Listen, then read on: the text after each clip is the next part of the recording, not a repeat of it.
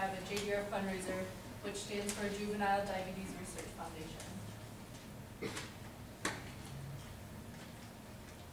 We wanted to show you guys this video because we wanted to explain that these people need a lot of support because they have so much to deal with, and so yeah.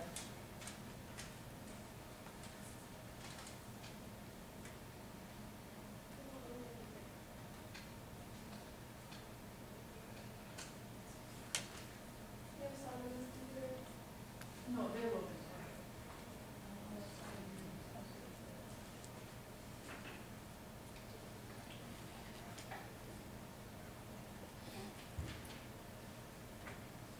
Things are moving a little slow today because of the computer problems, so it's taking a while for things to buffer.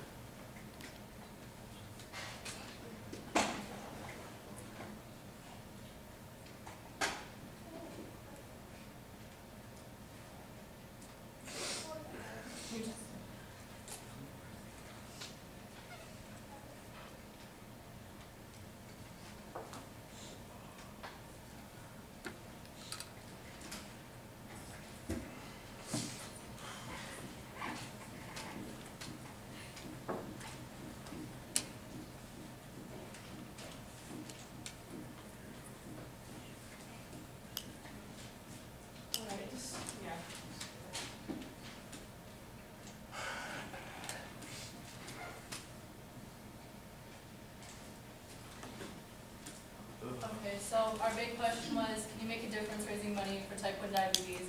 And we thought that we made a difference raising as much as we did because every little bit counts. And it took a lot of group work, but so we have a video too.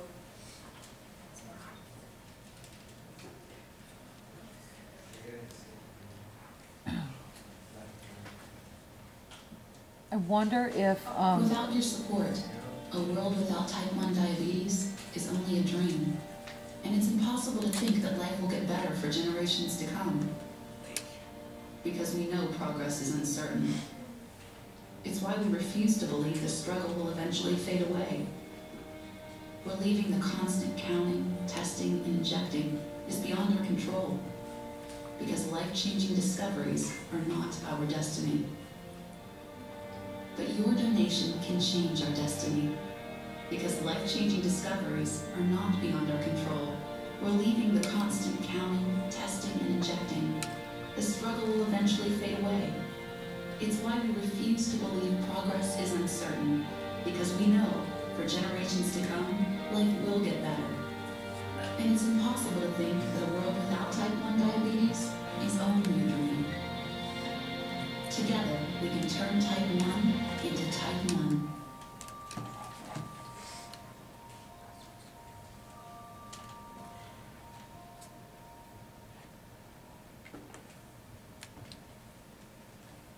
And then that's a quote we found, one person can make a difference and everyone should try it. And for some interesting facts, having type 1 diabetes doesn't mean you can't have sugary foods. You actually can. You can, as long as your blood sugar is good, you can have that one sweet. When you eat that one sweet, you have to inject insulin to your body because your body doesn't produce it. So that's to regulate your sugar. It's usually common in kids that get it. Some adults may get it. It's more genetic. It's not from obesity or lack of exercise. So, yeah.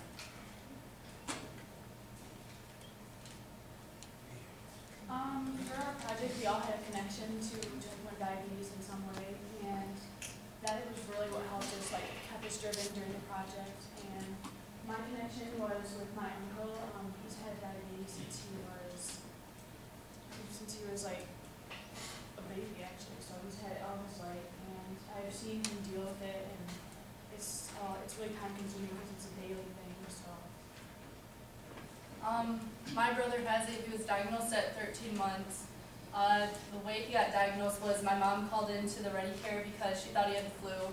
And once the nurse heard his rapid breathing, Then she sent them to the ER right away. He was really dehydrated, so they couldn't find a vein to stick the needle in, so they had to stick it into his neck for the IV. His sugar was over 600, which is not good at all. And at that point, the doctor didn't know if he was going to survive or not, so they wouldn't give my parents a straight answer. And then, so he was in the hospital for about a week before he could come. I'm Franco, and I'm the one who brought the group together. I had the idea to have a carnival or something, and it was actually his idea to host a carnival for JDRF to try and make money for the donation. And that's what we did. We hosted it here at the gym. Alright, my connection was that I got really close to Ashley and I knew Nick, so I saw everything that he had to do.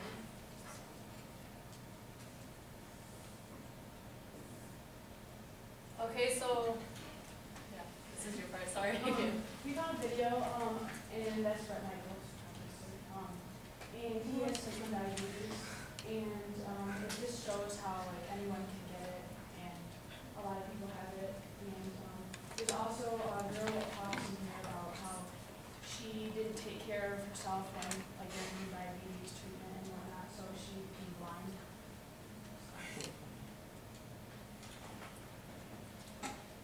Oh, here she comes. She's not.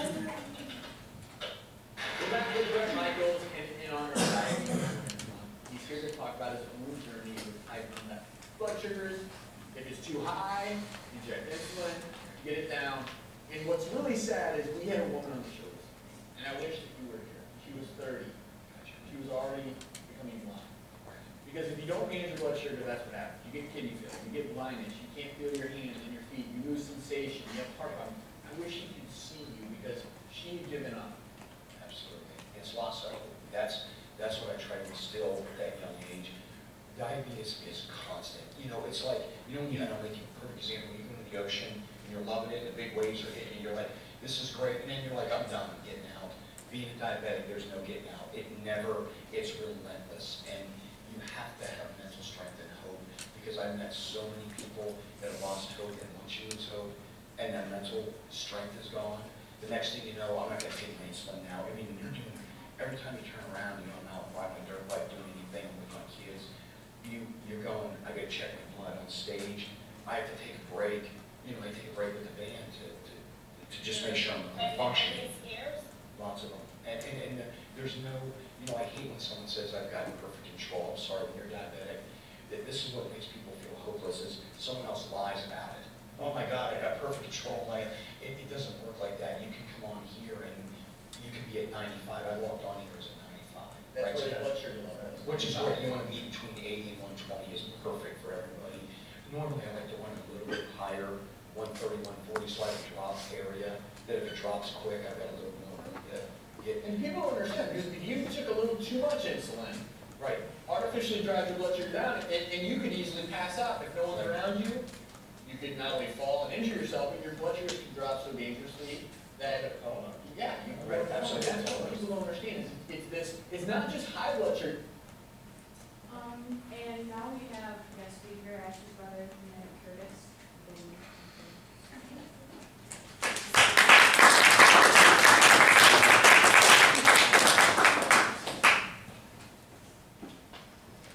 Hi, my name is Nick Curtis. I am a type 1 diabetic. I was diagnosed when I was 13 months old. I am Ashley's brother, as was said, and every day I have to wake up, test my blood to make sure that it's normal. If it's not, I have to inject myself with insulin through an insulin pump, which is just something to make it easier so I don't have to give myself shots every time. And I have to eat breakfast, look at the labels on the boxes of the food I eat, put the carbs in for that, so my blood sugar won't go high. And then I have to check it before lunch to make sure it's regular. If it's not, again, correct it. If it's low, drink something, eat something.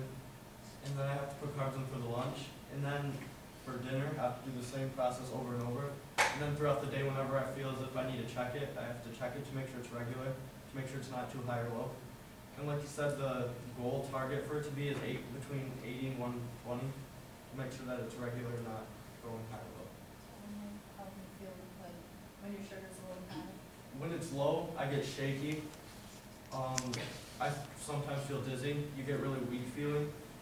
You have to eat something and just sit down for a minute until you feel better. When it's high, you have to use the bathroom a lot. You have to drink water because you feel really dehydrated. And then if you do that, you should wait 20 minutes, check it again, see if it's normal. And then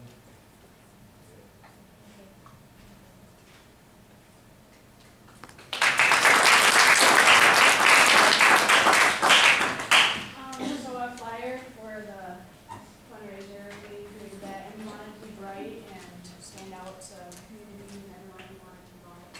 And our t-shirts, we designed them ourselves, and my uncle at Totally Sports designed them, and we have them on right now. We have the sponsors on the back, and the sign auction bidding sheets we got those from Common.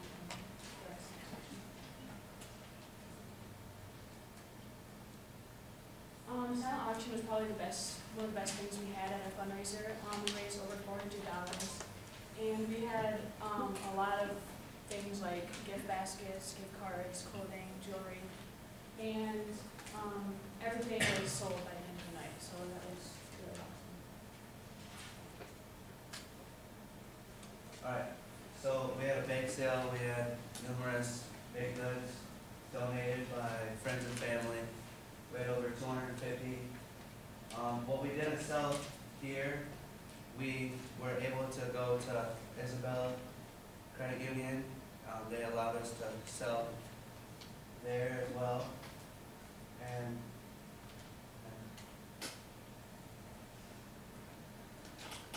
the concession stand, we had hot dogs, chips, waters, and Powerades. All that, we raised like $25 out of there.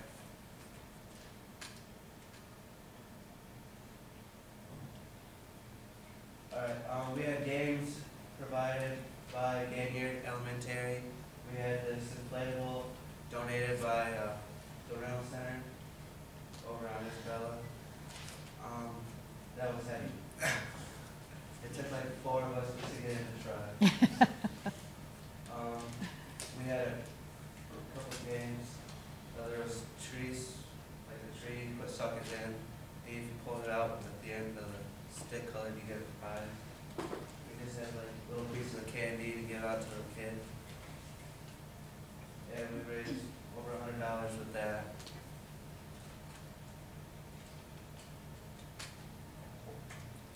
These are just more pictures of the bouncing house and the games.